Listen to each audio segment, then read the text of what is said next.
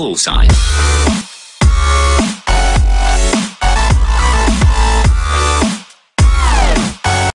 Your secrets, if you really look at yourself, you would be speechless.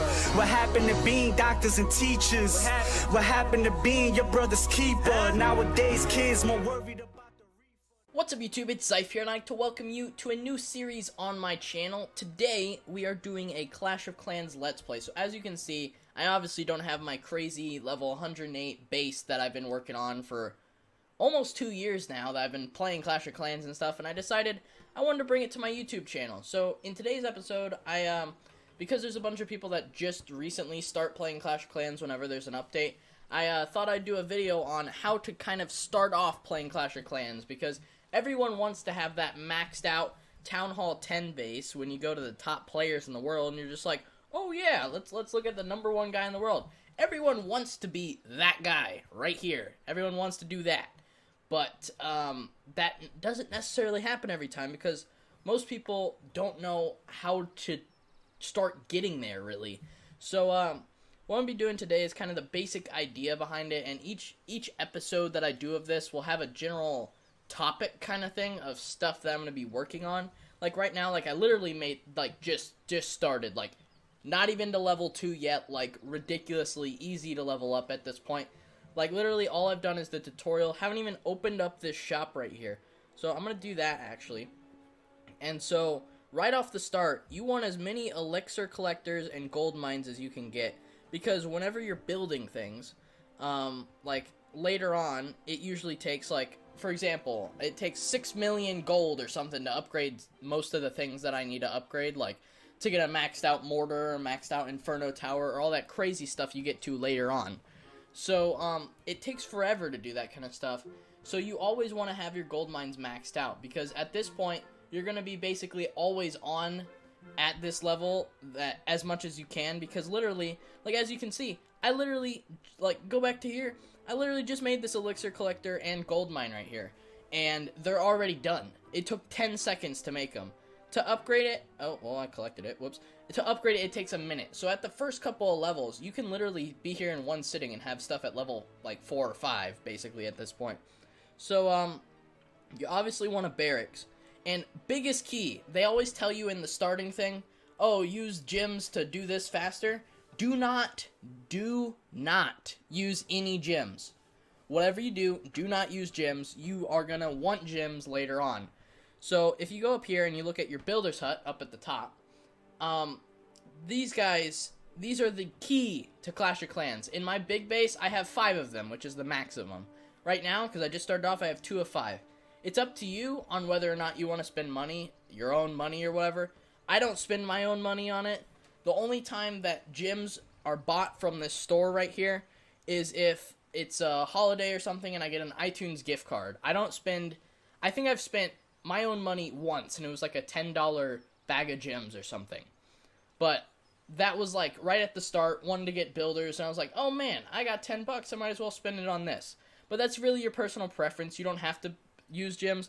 But like these top player guys, basically all of them use gems, because how else will they freaking at level 135 be number 8 in the world? Tashi, this guy right here. Like that's ridiculous. And there's no way, because, like, I would show you, but I don't have them added as friends on here, because it's a different Game Center account. But if I go on my friends on the other one, there's not any friends on here, because I literally just made this Game Center account, as I just said. But there's the people that I was showing in my my update for Clash of Clans kind of thing. They are, like, maxed out. They're, like, level 170, 160, something, like, ridiculous like that. And they can go up to champions if they want to, but they're not the type of people that are like, oh, boom, top clan in the world, boom, top player in the world. Like, this guy is 20 levels higher than the #1 guy in the world. And he has, I don't know, probably like 2,000, 3,000 trophies. Not 3,000. No, 2,000 trophies less than him. That's just the personal preference. They farm stuff. So, first off, I want to explain farming and trophy pushing, because I'm going to be using those terms a good amount throughout this series. Because whenever you go in and you're like, oh, I want to create a base or whatever, that's what you're going to be wanting to use. Obviously, I don't have the base creator thing or war stuff at this point. Whoops. because you need to be Town Hall 6 to do war things. So Town Hall 3, I unlock all this stuff, and I unlock Mortar. So at higher Town Halls, you always want splash damage stuff first. Like, upgrade splash damage stuff, and say for example, you always want to buy the new defenses, but say a splash damage thing is the new defense, you want to buy that first. But at the higher levels, when you get, like, say you can unlock 2 cannons and an archer tower, or you can upgrade your mortar again that you already have, you're going to want the archer and cannons. But as soon as you get all the new buildings in, you want to keep upgrading your splash damage stuff as much as you can, as fast as you can. So let's go in here and look at defenses. So cannon, I'm going to get another cannon in here, and let's go over here, and I don't even have enough for an archer tower. So at the start, you can literally use whatever you want. Right now I have 20 barbarians because my army camp isn't upgraded, and that's really how it goes. So yeah, that's how it goes. So you're not going to want to really attack online. There's no point in it right now. I have a 3-day shield, so you're going to want to get as much as you can do, really, done at that point. So, you want as much done before people start attacking you. And, really, by this point, the Town Hall, for all you care, you can put it out in the middle of nowhere over here. It doesn't make a difference either way. But, like, you just chuck that sucker out there. And, so you go back in. The only thing that you're going to want to protect Town Hall is because it's your storage capacity at the start, and losing 1,000 elixir and gold isn't that big of a deal when you're Town Hall 10. But when you're freaking Town Hall 1 to probably 5 or 6, that's like losing a good chunk of your money. So you're going to want to protect that guy. So right now, I can't really, these walls are 50 each, like, that's not going to do me jack squat worth. I'm going to get 12 walls and I can buy 25 of them.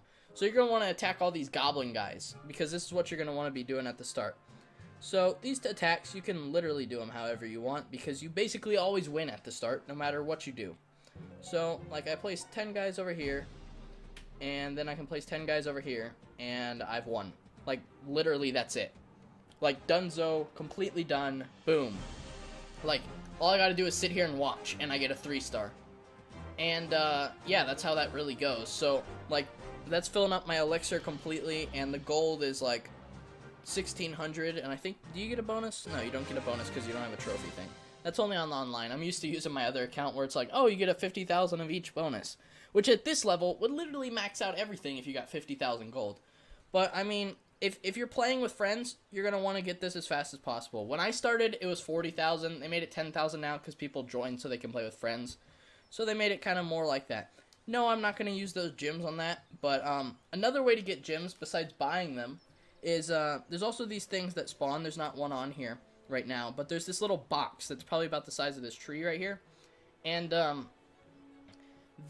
little gem box, it you spend, like, I think it's 2,000 or something to remove it, 2,000 elixir, and it gives you 25 gems. Just boom, there's some gems, enjoy yourself. That was in one of the more recent updates, so it's not super new.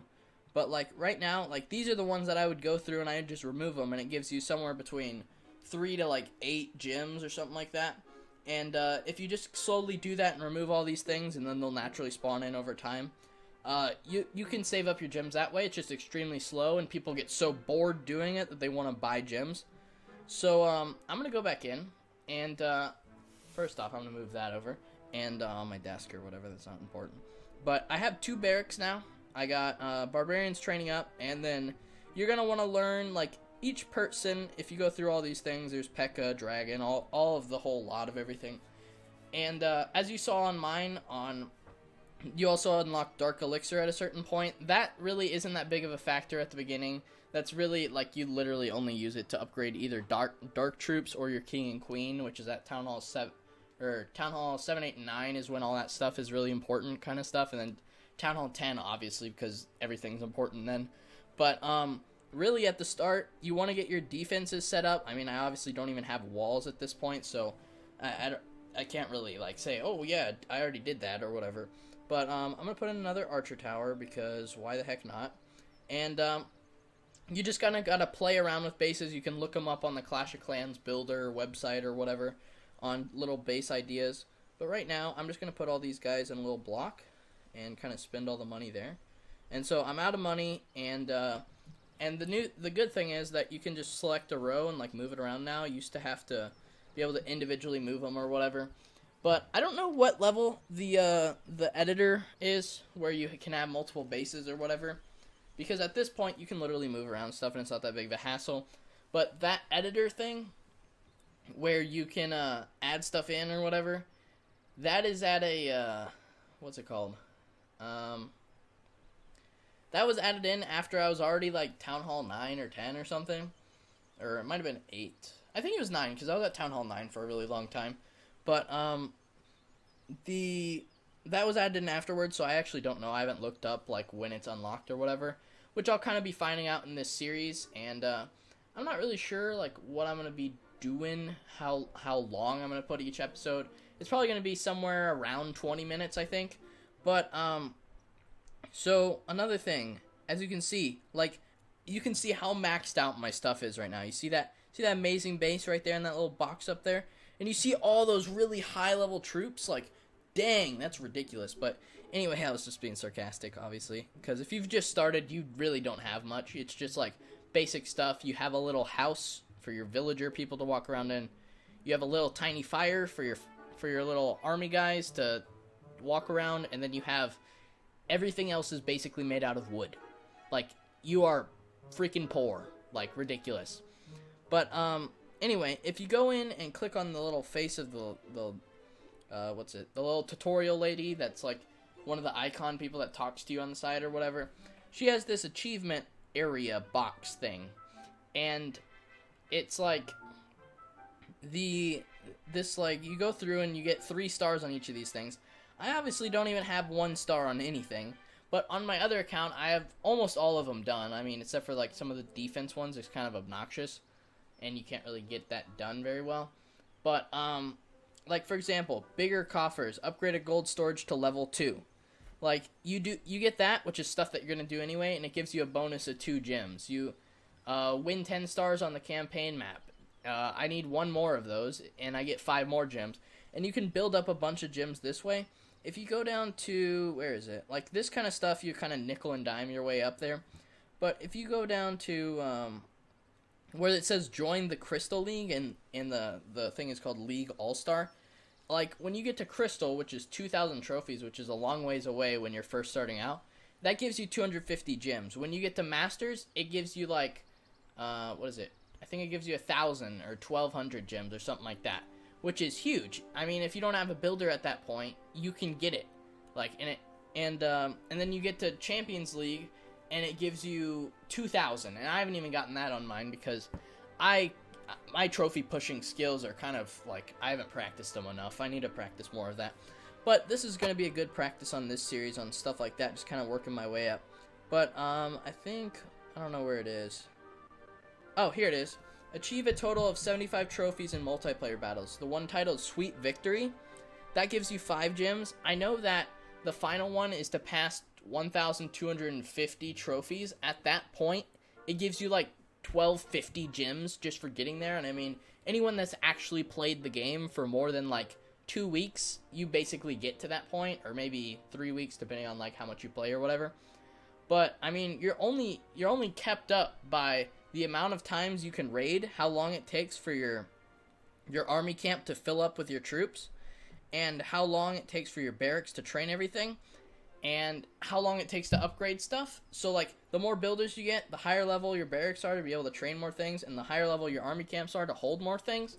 I mean, the faster everything goes. Like, if I just plopped down and I was just like, okay, here's like $20 or $50 or however much it is to get 5 builders or whatever, that is, that'll speed up the process a crap ton. Like, for example, the way I got my 4th builder on my account is, I think we were watching the NBA playoffs it was almost 2 years ago, I think. And I made a bet with my dad on, like, if this team won, I had to buy him a builder hut. And if that team won, and we just bet on either team, and whichever team won, the loser had to buy the other guy a builder hut. So the team that I went for ended up winning. And I don't even remember who I was going for. I don't even remember who was in the playoffs that 2 years ago, but whatever. So that's how I got mine. I mean, you can make bets with people or something like that. I mean, that's really up to you on how you want to do that.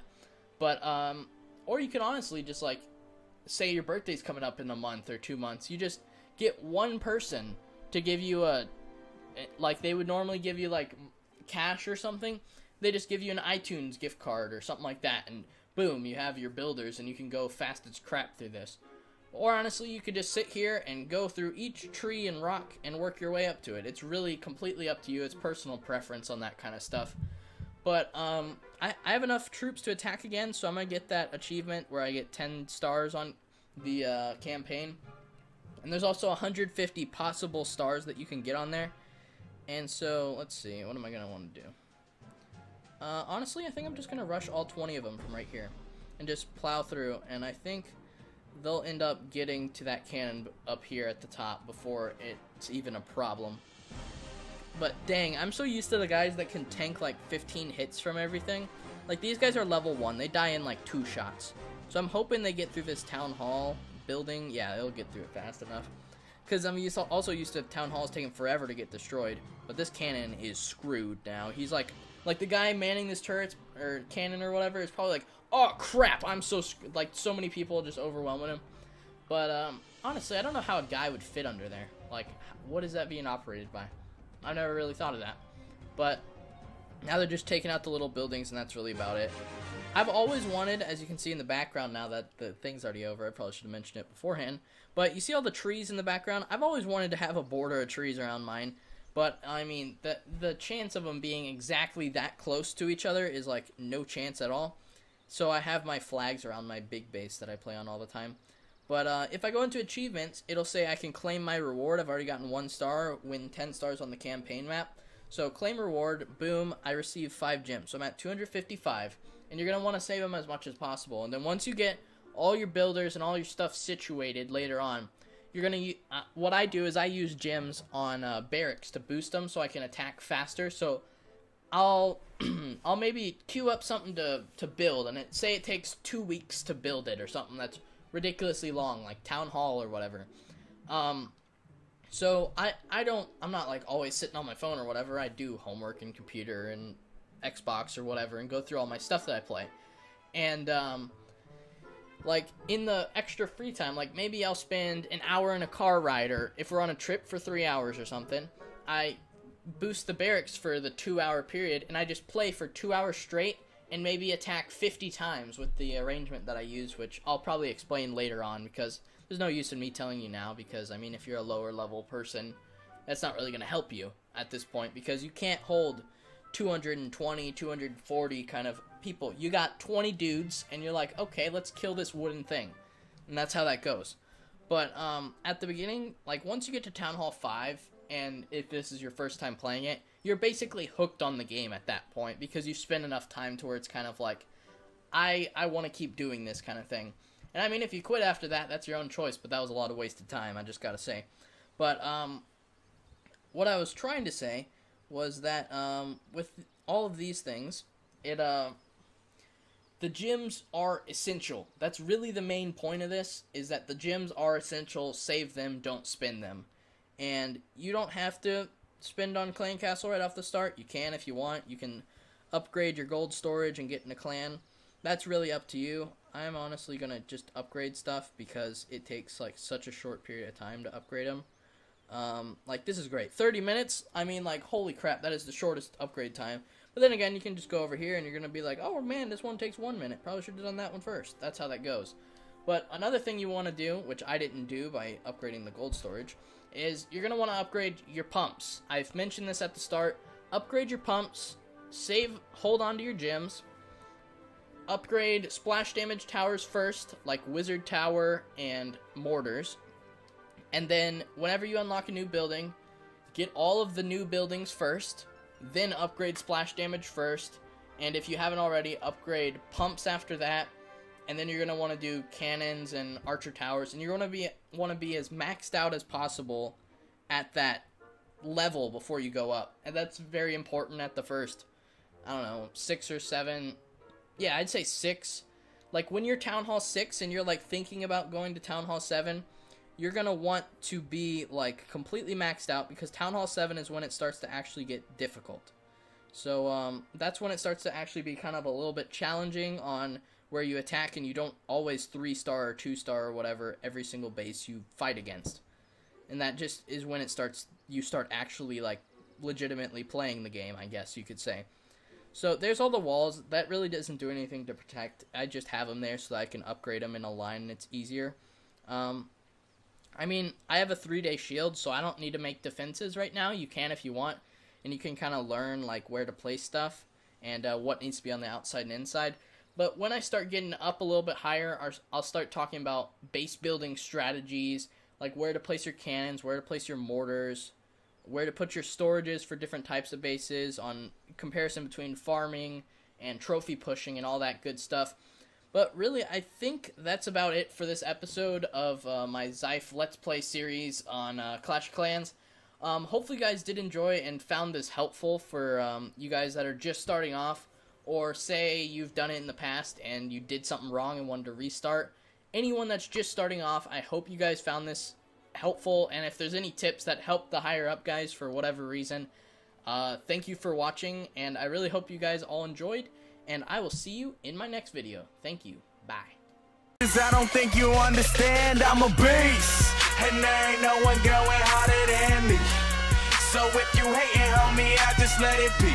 You ain't worth my time for me to even say the least. Why? Cause I'm a beast. I said I'm a beast, and there ain't no one going harder than me.